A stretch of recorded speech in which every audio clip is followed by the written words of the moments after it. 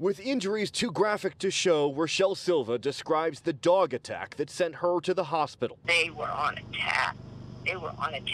That started charging at me down the driveway. The dog wanted me because I had Ace. With her puppy Ace in her arms, 6 pit bulls charged out of this Taunton home.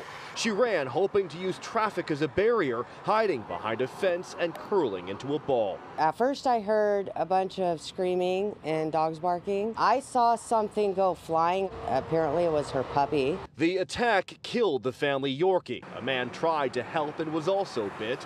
Then a Taunton police officer arrived. At that time, I think I'm going to be safe. I'm going to be saved. He's going to save me. He never gets out of the car. The officer couldn't get out of the car because the dogs just surrounded the car. The officer put on lights and sirens to distract the dogs, not using his weapons out of fear he might hurt her.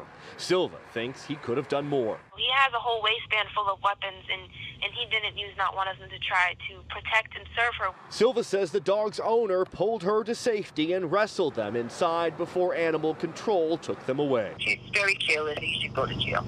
I feel like I'm on the fence because he saved me. He saved me. Now, she was mauled so badly she'll need months of rehab. The investigation is ongoing. No charges yet.